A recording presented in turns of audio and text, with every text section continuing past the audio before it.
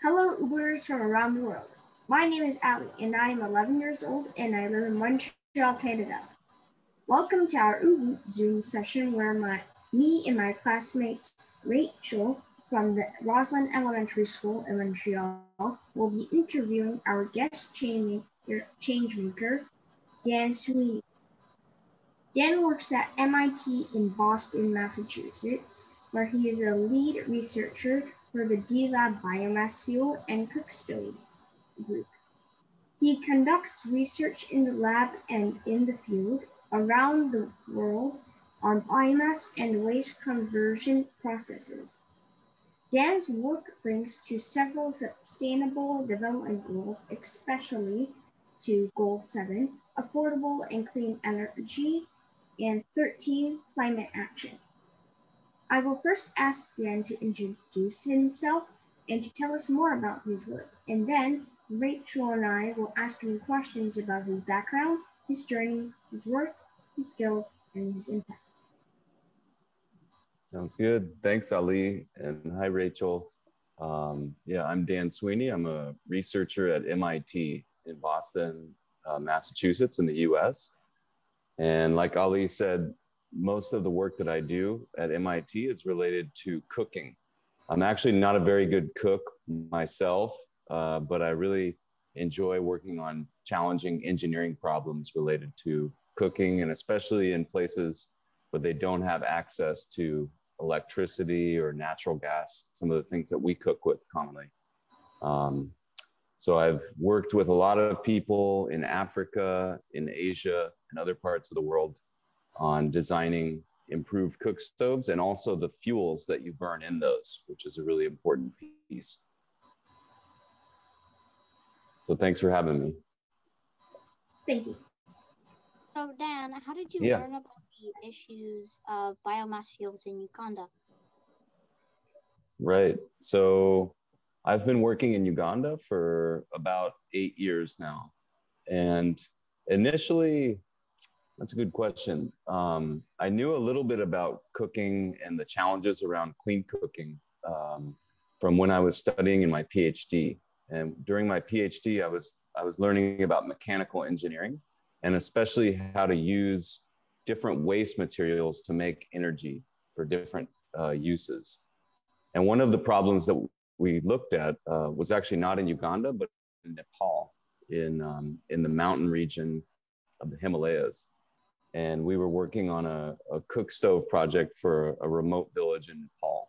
And I was just a student, so I was sort of learning a lot about that challenge and speaking with a lot of people about it and doing some different prototyping and building simple technologies to try to address that. And I guess specifically, I learned more about the challenges in Uganda a little bit later on after that. When I joined the team at D-Lab, we were actually working with some small businesses in Uganda that were addressing clean cooking challenges. So why did you get interested in helping Uganda and finding them clean cooking solutions?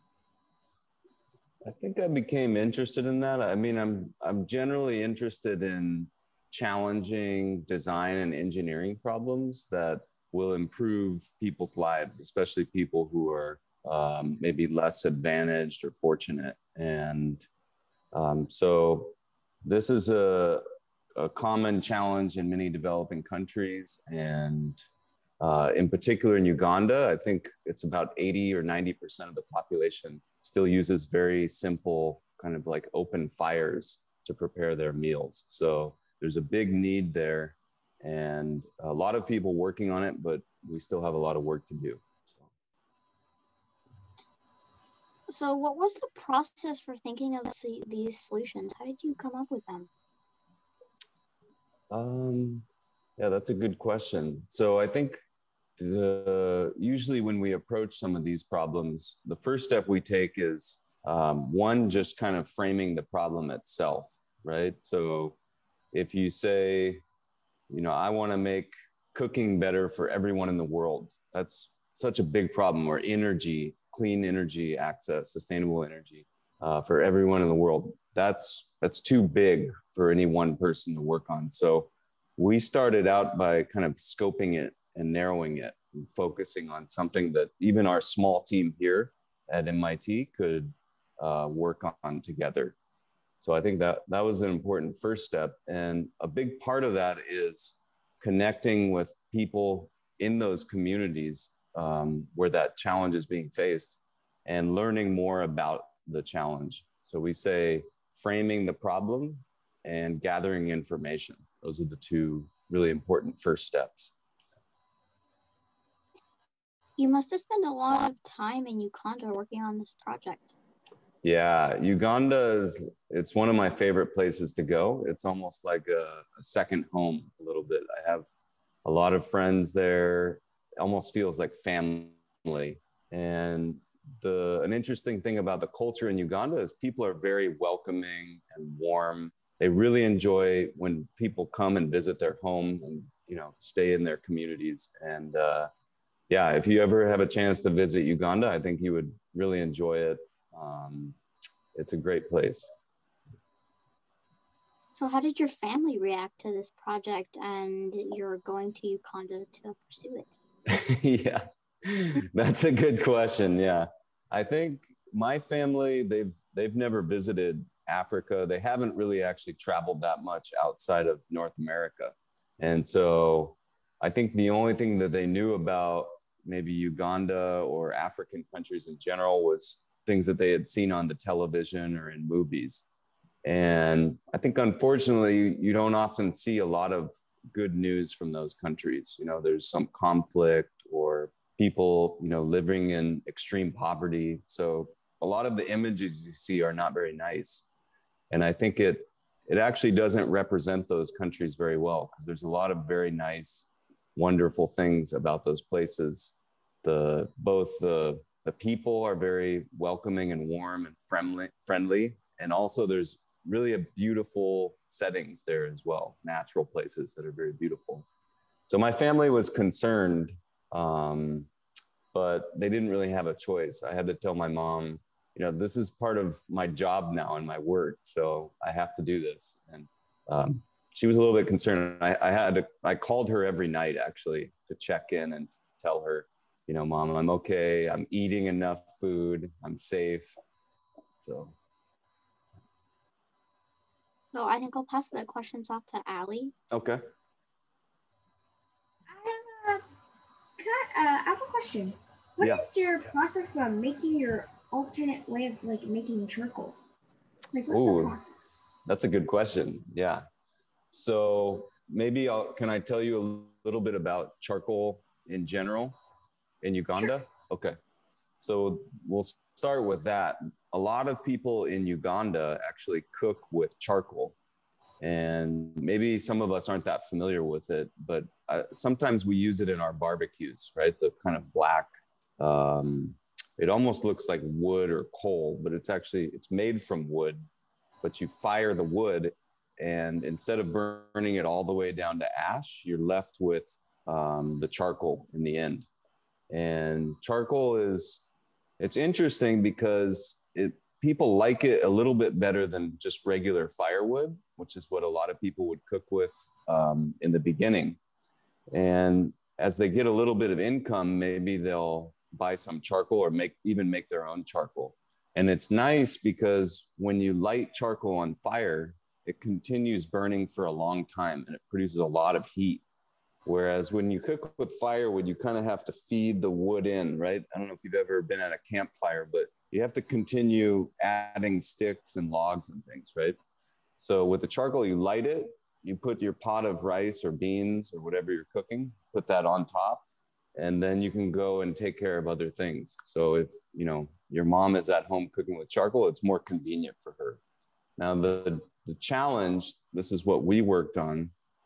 The challenge is that you need a lot of wood to make a little bit of charcoal. So we need about almost 10 kilograms or 10 pounds of wood to make 1 kilogram or 1 pound of charcoal. So that ratio of 10 to 1 is really important. And that means we need to cut down a lot of trees just to make charcoal. So in Uganda, you see a lot of people actually cutting trees, especially during the dry season when things aren't too wet and rainy. They'll cut trees down and they'll make charcoal and then sell that in the markets. And it's a good way to make money, actually, because there's so many people who want to use that and they'll pay for it. But there's fewer and fewer trees remaining to make charcoal from. And maybe you've seen pictures of different parts of the world where you've heard about deforestation and the forests are disappearing because there's a demand for that wood. So we decided in one of our projects to try to figure out if we could use something other than wood to make charcoal. And so we did some experimenting. We talked to some people who were making charcoal, who were also trying out other methods.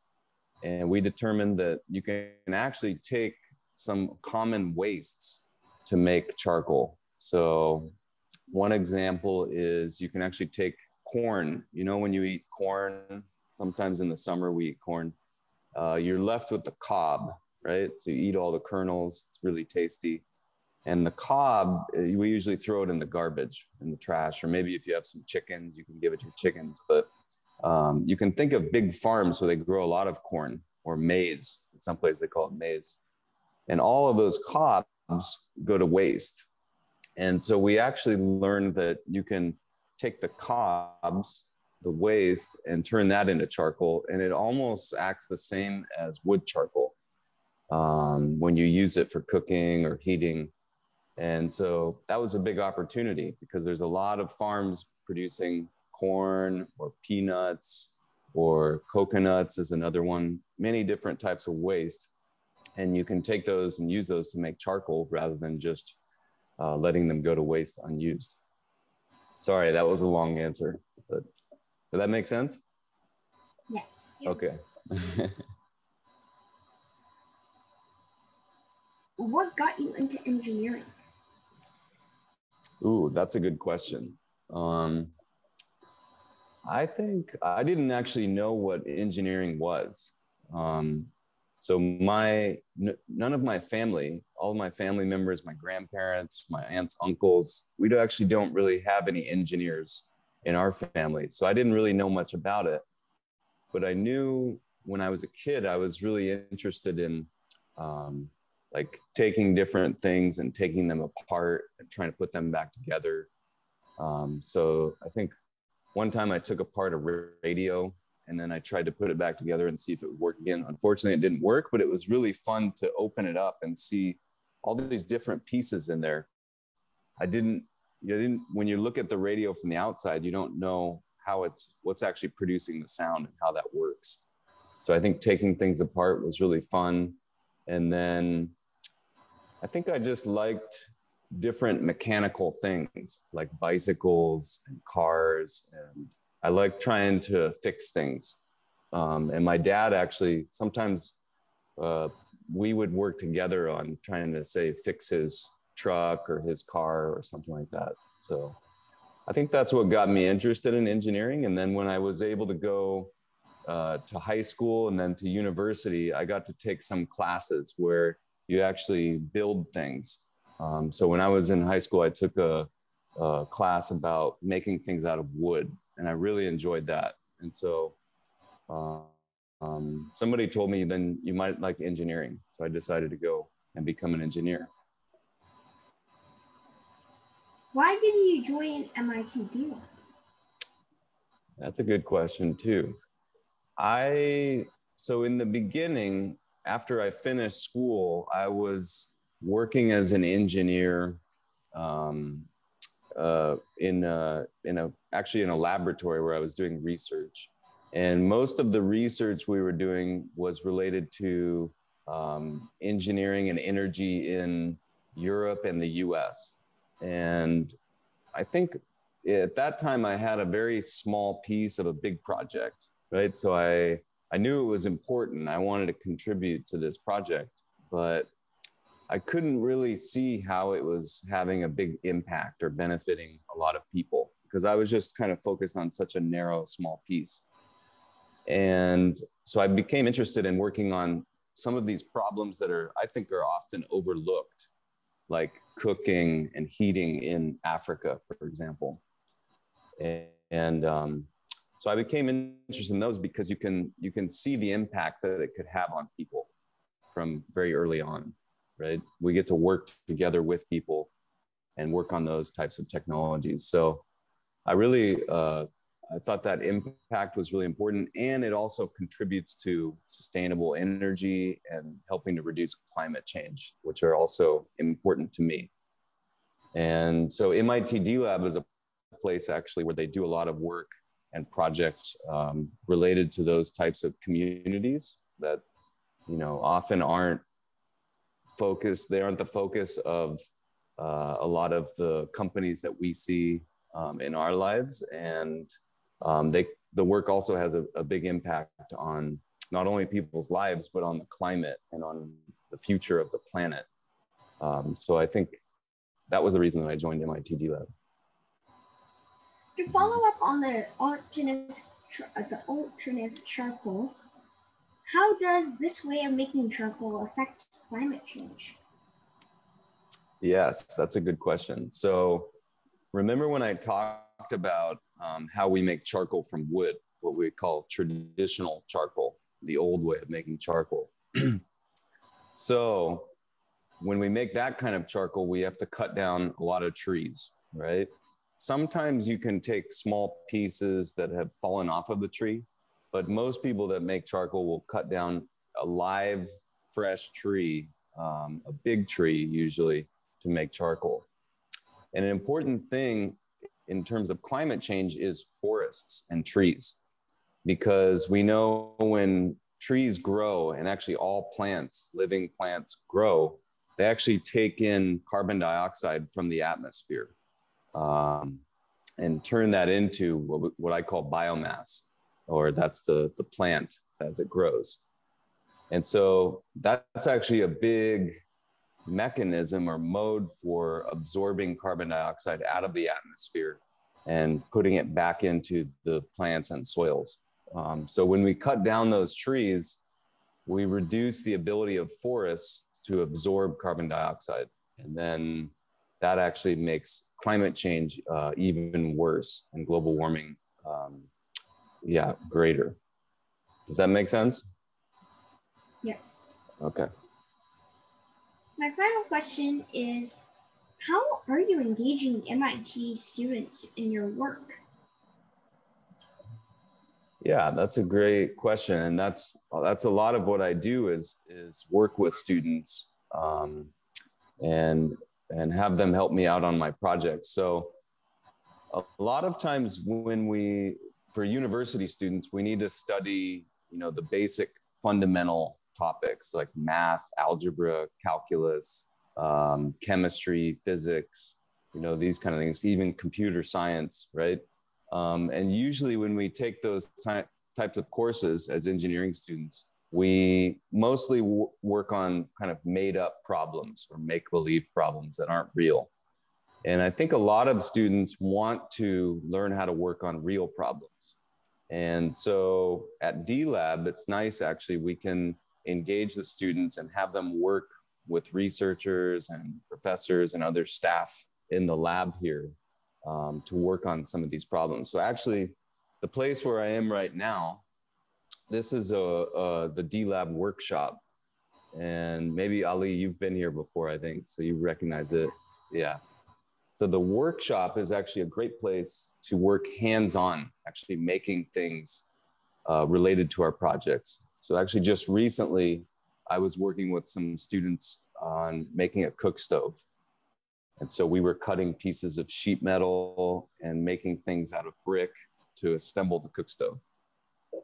So it's really exciting to be able to do some hands-on work, learn how to use those simple tools for making things and actually make something and test it out.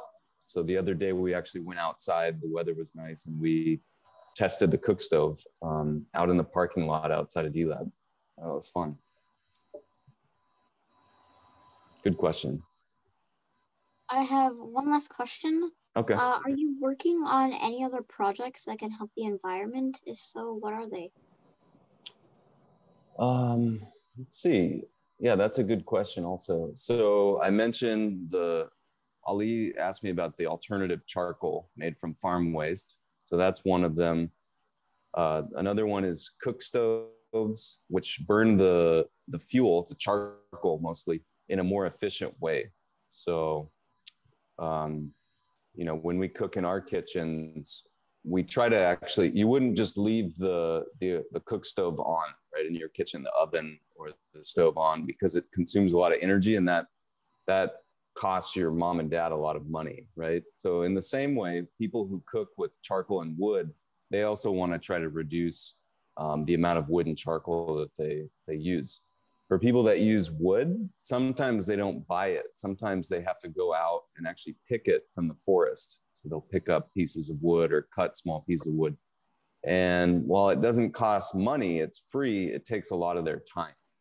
So that's important because they don't have time to do other things, maybe work or take children or do some things at home. And so while maybe it doesn't have a direct effect on sustainable energy and climate change, it's important that we do things that make people's lives more convenient so they can maybe do other things that they enjoy, or other productive activities like work at a job or go to school is another thing. And then they might be able to do things that benefit the climate and the planet eventually. So I think that's another thing. So mainly, charcoal and cooking. Do you have any more questions? Nope.